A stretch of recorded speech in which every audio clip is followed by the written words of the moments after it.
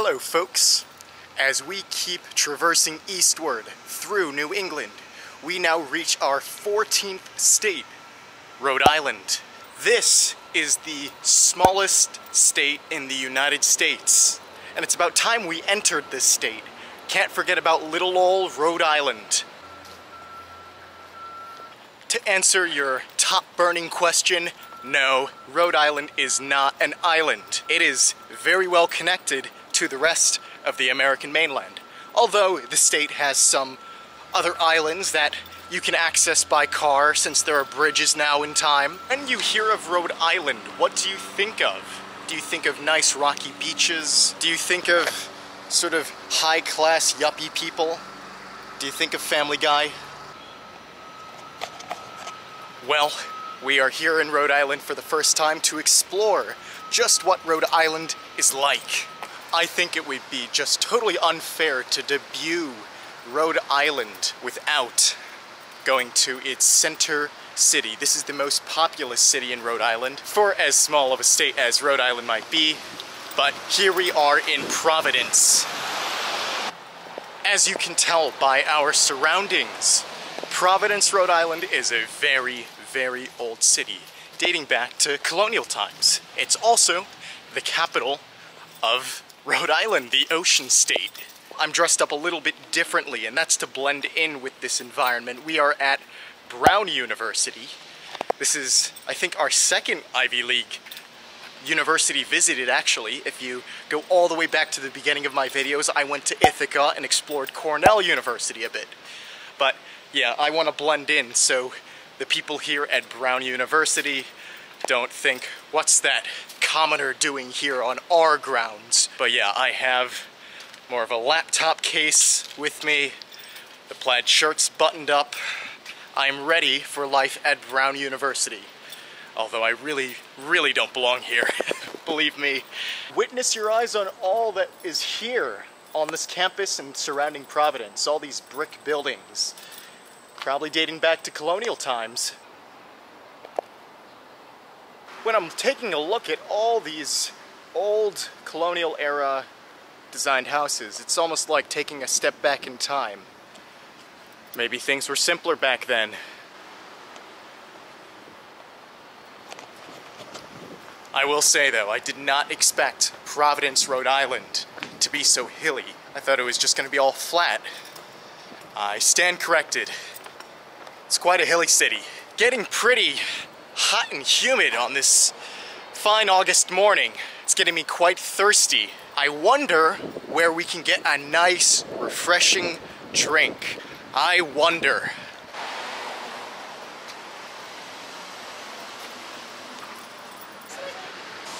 Thank you very much. You're welcome.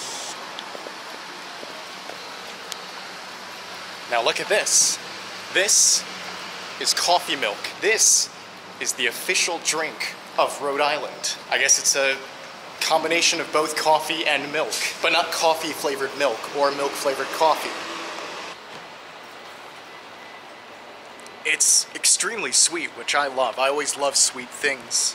But it's also really refreshing. It's ice cold, it's great. Coffee milk. This is the Woonasquatucket River. This is Providence's main gateway to the Atlantic Ocean. It's a beautiful sight, and you can see all of Providence from this view. So, if you'll excuse me, like a true Rhode Islander, I will be enjoying my coffee milk right by the Woonasquatucket River here in Providence, Rhode Island. Hey, it's me from the future.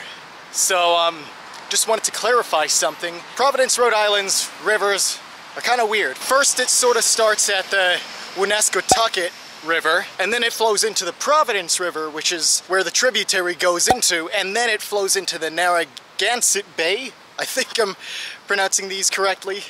New England rivers and place names are kind of weird to pronounce correctly. But anyway, Narragansett Bay is where you find all those islands of Rhode Island. So, just wanted to clarify that, make things clear. Alright, back to the rest of the video, have fun. It's sometime a bit later, and we're approaching the downtown, and as you can see, I'm no longer in yuppie professional mode. I'm in aloof, gullible, sunburnt tourist mode. Just the type of mode I want to be in for the rest of this video. Because buttoning the shirt on a hot, humid day, uncomfortable. Oh my goodness, this city is huge. You think of tiny little Rhode Island as just some small state with a few towns, but Providence, this sure is a huge city.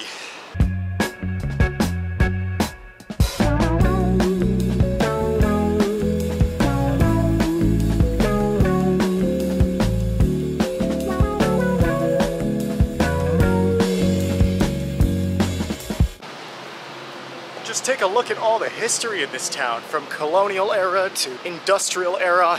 It's amazing. You can evidently see that there's all these very short, winding streets, very narrow, and it's hard for cars to go through this city. It's notoriously difficult to drive here in Providence, Rhode Island, similarly to Boston. It kind of makes sense because the roads of Providence, Rhode Island were built long before the advent of the automobile. Oh, take a look, here's the clock. But yeah, that's why you have all these long, narrow, winding streets, because they didn't envision an automobile taking up so many space. People would just walk from building to building where they needed to go back in the day.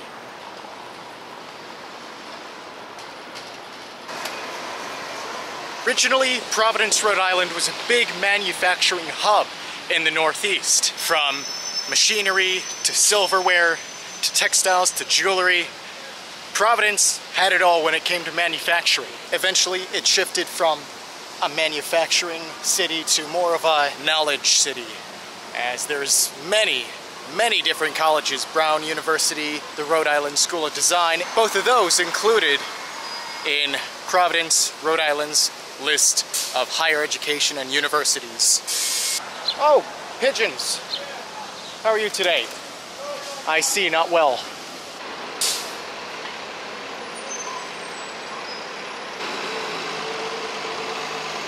Without a doubt, Providence, Rhode Island is, in no contest, the largest city in Rhode Island. I mean, the second largest city is about half Providence's population. So for a large city like this, you need a large city hall. I believe after Boston and some other New England city I can't really remember, Providence is the third largest city in all of the New England region. Now that's a large city. Oh, that's probably the clock I actually wanted to see.